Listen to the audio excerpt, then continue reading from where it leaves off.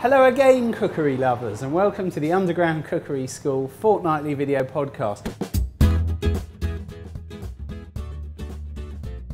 Now, you've already seen me bone out a bream, but I'm going to do it again because then it saves you having to look at two podcasts.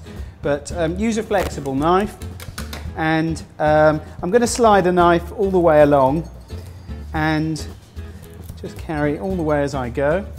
Now you see, look, if I carry on, I'm going to go in there and lose lots of fish, so I can actually save the job by going back out and then going back in again. Do you see what I did there?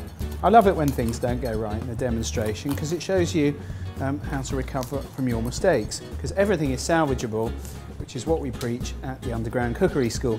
The reason we're doing this is because my fishmonger didn't bring me the Samphire that I was hoping for, which is a flat fish. But the main reason really for doing this morning on this podcast is so that I can show you how to cook Samphire, which is a beautiful sea vegetable which is available from the end of May through to the end of the summer. So I'm just taking out these little bits, which is the rib cage. There we go. And all the way along here you'll find that there are a few bones which are called pin bones. So I'm going to start by taking them off, but actually if I'm really clever, what I'll do, I'm not that clever, but I'm going to put a bit of vegetable oil in the pan so that we can hit the ground running, so to speak, because we want a hot pan to cook the fillets in. So I'm just going to take those pin bones out. Out they go. And there's about 7 or 8 per fish. So that's the first one. And we'll just take out the pin bones from here as well. 1, 2, should we see how many there are? 3, 4, 5, 6. Let's get rid of that because I definitely don't need that. Right, fillet, lay that skin side down on the pan. We've got a nice sizzle there. Just going to keep them moving. Just brown them off on both sides, like that. Give them a quick turn. Notice that I'm cooking them in vegetable fat. Vegetable fat burns at a much higher temperature, and as a consequence, the oil doesn't burn, so you don't get nasty flavours in your fish.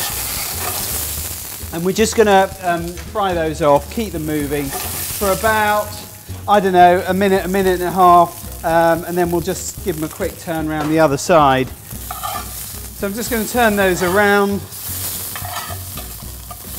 give them about 30 seconds on the other side. Those fillets can go on there. Right, the Samphire bit, which is actually the whole point of what we're doing. I don't want to cook the Samphire in vegetable oil, but I'll leave that grease in there. I'm just going to add a bit of butter, reasonable knob, and just let that melt down. And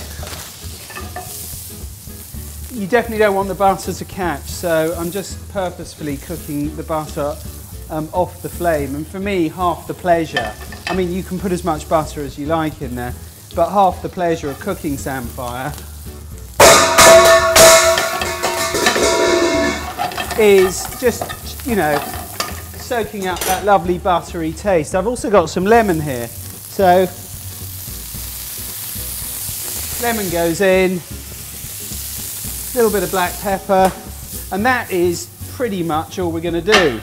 So over here, we're just going to finish the dish off. I've got some white truffle oil here, so I'm just going to take my dish and we'll just take a little mound of Samphire. But this, I mean, this isn't really cooking. I mean, you know, guys and girls, if you stick this in front of your partner whilst they're watching telly, they'll say thank you very much, and what they won't realise is how easy it was to do. Fish goes on top like that, and in a day where, you know, most people don't eat carbs anymore, a little bit of white truffle oil. We're just going to tidy the plate up a bit because I've messed it up, but again, you know, a little bit of that, and there you have my fillet of sea bream with pan-fried Samphire and white truffle oil.